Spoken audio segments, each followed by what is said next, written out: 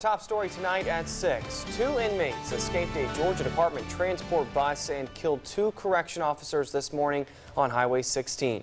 The bus was carrying 33 inmates from Hancock State Prison to another facility. 41 NBC's Emanuela Rendini has more about that escape and what deputies in Eatonton are doing to find them.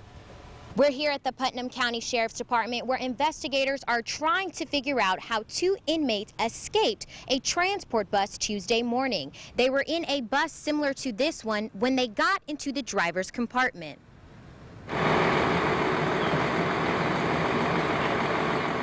2 of the prisoners got out of the back somehow, got into the driver's compartment, overpowered the guards, the officers who were driving the bus, obtained their weapons, and shot and killed both of the corrections officers. Putnam County Sheriff Howard Sills says the inmates escaped the bus and then stole the first car that drove by, a 2004 green Honda Civic. We are still desperately looking for these 2 individuals.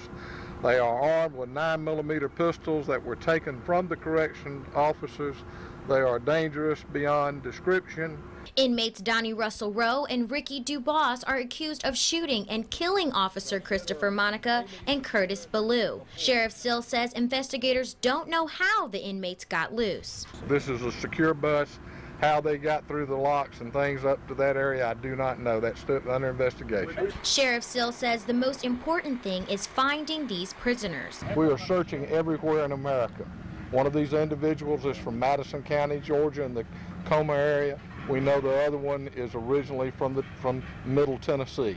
Commissioner Greg Dozier of the Department of Corrections says one of the escaped inmates is a validated Ghostface gang member, but the department is unsure if the gang has a connection to the escape. Sheriff Sills says they don't know if this escape was planned or if it was a moment of opportunity. Sheriff Howard Sills says the department is doing everything to catch the prisoners. Governor Nathan Deal even sent an email in support of the investigation saying state officers will help bring justice. In Eatonton, Emanuela Rendini, 41 NBC News. All right, well, if you see, the sheriff says, if you spot the 2004 green Honda Civic, it has tag number RJB 6601. You want to call 911 and do not approach the men or the car.